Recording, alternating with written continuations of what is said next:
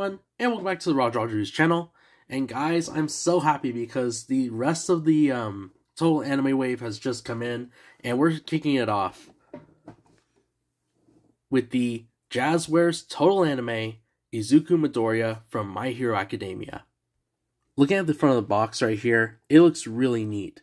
Of course, you get this massive window showing all the accessories you get, the figure as well. You get this name right here on the side of the box. You get this picture of Deku, the Hero Academia logo right here, the total anime logo, Jazwares logo, and then up here you get the number which falls into a line, and then you get the little plug of Crunchyroll down there. On the other side of the box, you get his name as well, the total anime logo, and this little picture of Deku. And here in the back, you get this really cool, like, almost a digital render of the figure. Again, the number which falls into a line. And this little checkbox or checklist of the other figures in the wave. In case you didn't see it last time, these are some of the other figures. Unfortunately, Chainsaw Man hasn't been released yet, but he's still here in the lineup. But there is Eren Yeager, we just did Yuji Itadori, and then of course Anya from Spy Family. And then on this side you get this really cool, massive logo of Hero Academia, the total anime logo again, and the number which falls into the line. On the bottom there's just some warnings, and up here you get this really cool shot as well. But I'll go ahead and open it up and see what's inside. And here is out of the box, and looking at it up close, it's so cool seeing, another addition to this lineup, and having, Deku finally in hand. He looks really neat. I love the amount of detail. Of course, this is when he gets, more of the advanced gear. This isn't like his first look, so that's really neat seeing more of a, recent look on Deku instead of giving him the original style. But I'll go ahead and start from top to bottom. Look at the head. It looks amazing. Look at that. I love the printing in the face of the eyes, the eyebrows, the little freckles on his cheeks. But overall, looks incredible. I love the sculpt. And then, of course, you get his very, very spiky green hair. But I love the amount of detail and that it gives it that uniqueness like we see in the anime and the manga. Especially like with the molds and things like that they use. Really, really cool. But as far as articulation, he does have a joint here at the neck and the top of the head, so you get plenty of movement here side to side, back, and forward. Looking at the torso, you get his awesome sort of like green outfit with little hints of black going throughout it. And then real cool, I forgot to mention this, he has his original mask around his neck, so that's a really neat detail. You can see it has like that metal coloring right here with that silver, and then it's draped here in the back. He does have like these like things around his shoulder. He has quite a bit of wrinkles, which is neat for like that little splash of detail right there. And he does have a ball joint right here in the upper waist. So here's side to side, back, and forward. Looking at the arms, the arm sticks out right there. We're trying to be careful with these joints. Don't want to be like last time. Does go all the way around. He does have a double elbow. I'm going to try and get that pushed up if I can. He does have a double elbow. Goes about there. He does have a swivel near the shoulder right here. And he does have a swivel here in his glove and at the hand. The other side as well. Arm sticks out about there.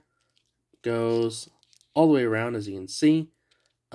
He does have a double elbow right there. Has a swivel here at the shoulder. And articulation at the wrist and at the hand. Looking at the waist, he has this red belt with some pouches going around it as well.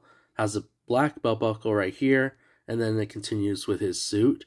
He also has a separate ball joint right here in the lower waist, right here near his hips. So that's very nice if you want to get some extra movement. Looking at the legs, he does go on a full-on split. He does go into a sitting position. His legs go back right there, as you can see. He does have a swivel right here in the thighs. And I'm telling you, these joints, I gotta be very, very careful with these. He does have a double knee. I'm gonna try and fix it up best as I can right here. Let's see.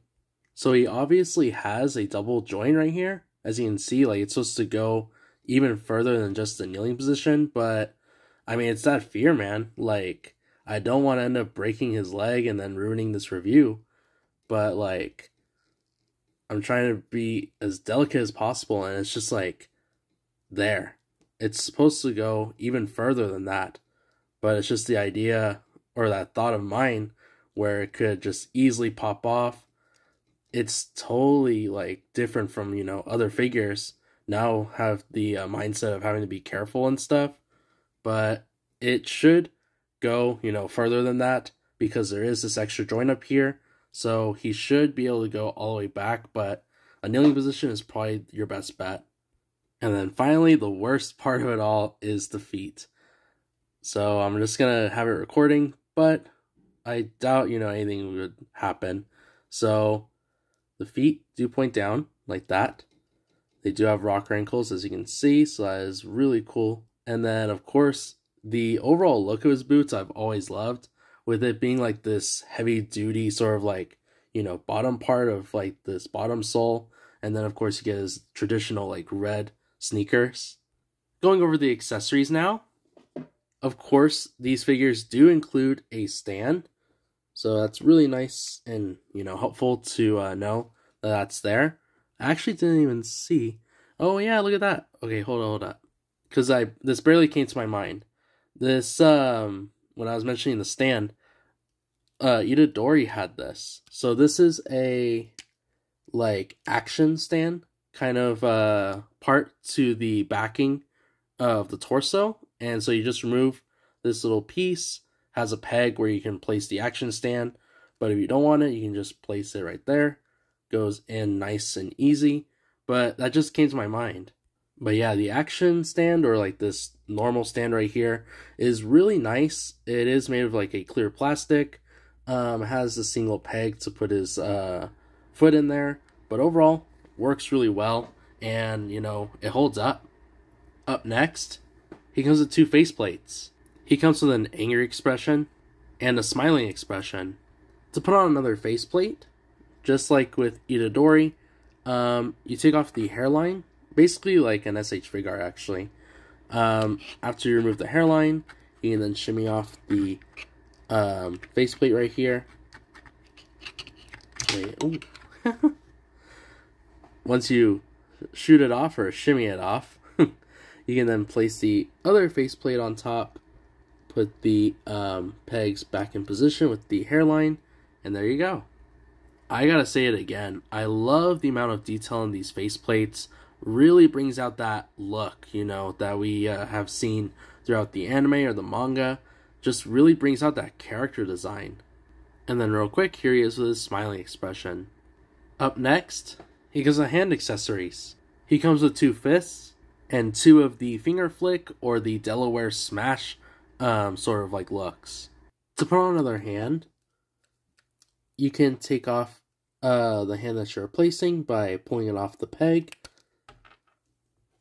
And then after you're done with that, you can then place the other hand inside of the peg just like this. And this is where he's doing his Delaware smash, so you can like mix it up a bit. But overall, looks really cool. Of course, you can like straighten it out, do different poses with him. Man, that's awesome.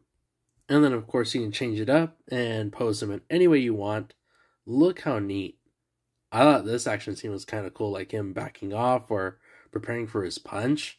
But man, they did Deku right. And last but not least, you get some energy accessories.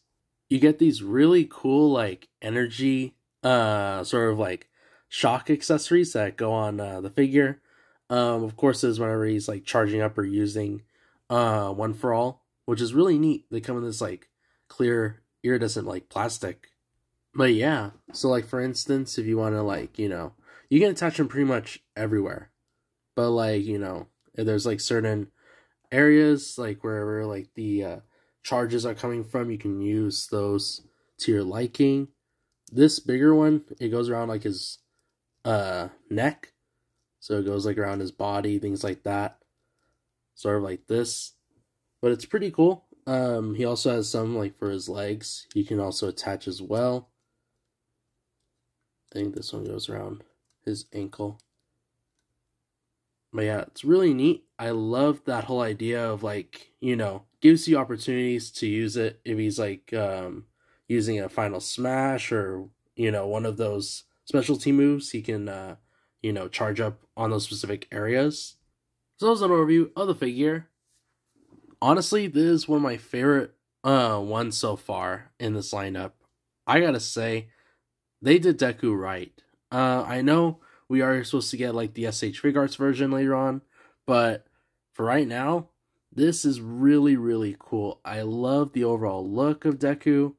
You know, they got everything on point from like the accessories. You know, the accessories are great. The overall look of the figure, and even though there was a bit of that tension and that thought in the back of my mind of it probably breaking, things like that, overall I had no problems with it. I even managed to get the double elbows working. So maybe it just takes some loosening up, but you know, just keep that thought in mind that sometimes these figures are a little bit more fragile. So, you know, be very careful and cautious with that. But overall, great figure. But I'm going to leave it here and say if you enjoyed the video, please be sure to leave a like.